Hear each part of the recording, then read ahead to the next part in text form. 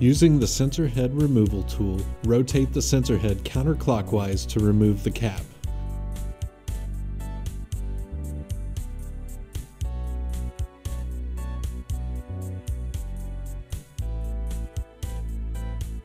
Once the cap has been removed, pull straight out on the sensor assembly to remove the sensor.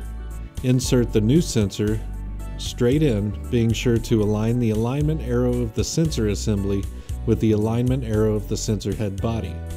Press firmly on the sensor assembly to ensure that it is fully seated. This can be verified by checking that the PC board aligns with the top of the sensor head body. Reinstall the sensor head cap by rotating the cap clockwise and using the sensor removal tool to ensure the cap is fully tightened.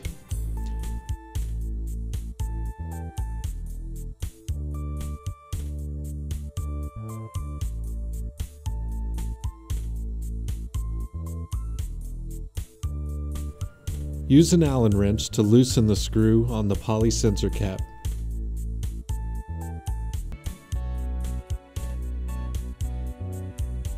Rotate the cap a quarter of a turn counterclockwise to remove the sensor cap.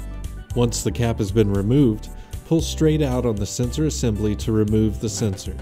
Insert the new sensor straight in, being sure to align the alignment arrow of the sensor assembly with the top of the sensor head body.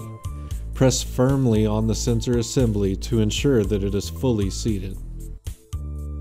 Reinstall the sensor head cap by rotating the cap a quarter of a turn clockwise and using an Allen wrench to tighten the set screw.